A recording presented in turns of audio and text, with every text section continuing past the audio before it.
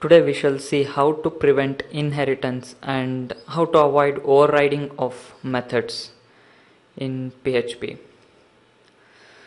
For previous day videos about inheritance and overriding in PHP, please visit technotip.com and search for the keywords override and inheritance. Here I'll take two classes, class A and class B. Let's check out if there are any errors in these files.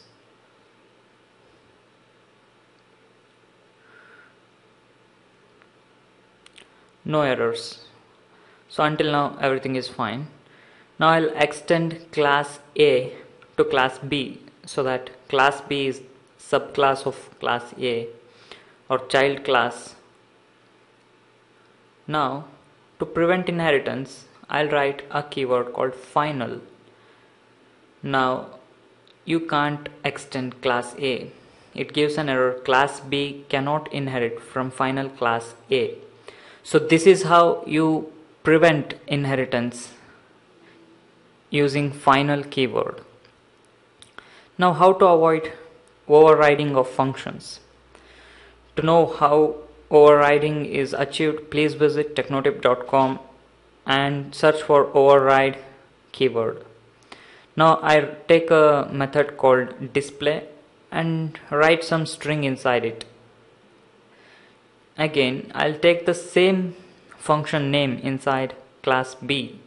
This is called overriding of function, and take some other string inside it. I'll call it inside class B. Let's check out if there are any errors. This is perfectly okay. That is, it's perfect syntax of overriding.